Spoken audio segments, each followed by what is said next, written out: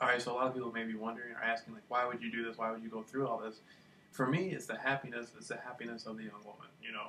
And again, you, if you're watching this, but it's her happiness. And so when you see somebody and you know you can make somebody really happy, it's just such a good feeling. It's like when I see her happy, it's like, oh man, damn, I feel happy.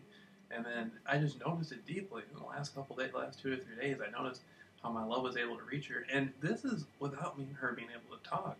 No phone conversations, no no in person, nothing. This is just me seeing that I made her really happy, and then seeing that she wanted a part of that. She wanted a part of that, but she, because of the game stalking program, it's not able to happen. And so what I'm doing is I'm just moving forward and saying, no matter what, we're going to grind this out, and at some point we're going to be able to talk in person. It's going to be like a real happy thing. And right now, the gang stalking program, this dynamic, is just momentary. And you know, when you got love on your side and God on your side, you can do anything. Like mountains will fall, you know. So I mean, that's, man, I love my life, man. She has the most prettiest cheeks and stuff. When she smiles, when she gets happy, it's just like a thrilling thing. It's just like the biggest. It's like winning. It's like winning the lottery or something. It's just like such a happy feeling. And I know our parents notice it. But right now the dynamic is,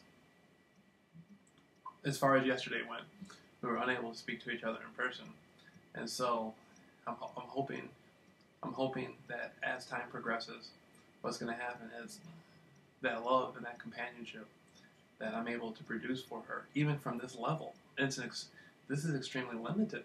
This is extremely limited level, but I'm still able to bring her as much happiness and joy. And so, you know, I mean, when you care about somebody and love somebody, I mean, you got to try to do what you can to try to let that person know how important they are and try to make it through it. And the gang stalking program, the gang stalking program is actually wearing off, and I can tell.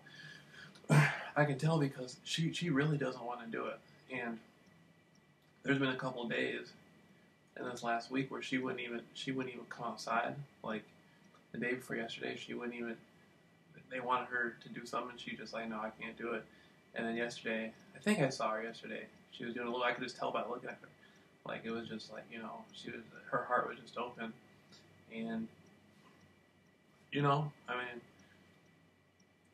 I think it's very interesting. I've never heard a YouTube video about anything like this. And so she's given me like so much inspiration and so much motivation. Definitely the most important person. So, you know, that's just what it is.